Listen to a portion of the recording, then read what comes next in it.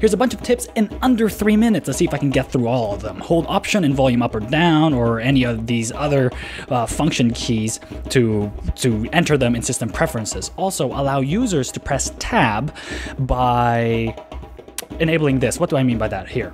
If I press Tab, I can scroll through a bunch of these things, and if I press space right now, it'll hit cancel. If I press enter, it'll hit shut down. Next up is, oh yes, edit, all right, here we go.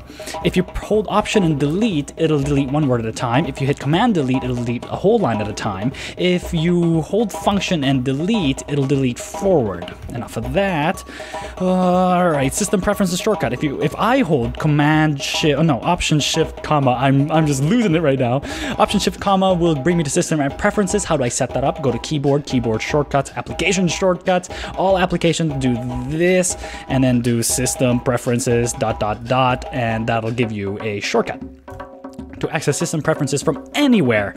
And Command Tab, oh yes, Command Tab cycles through all your applications. Command Q quits them. And hot corners, do I have enough time to do hot corners? All right, go hot corners, and you can set up these hot corners. You can also hold keys to make sure you don't do it accidentally. Oh man, I'm running out of time. This was totally a bad idea. Also, hide your dock because it takes up a lot of pixels.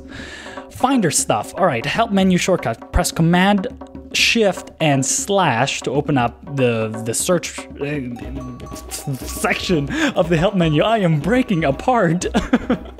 And let's see, if you type down application, you can do that, and you can select application.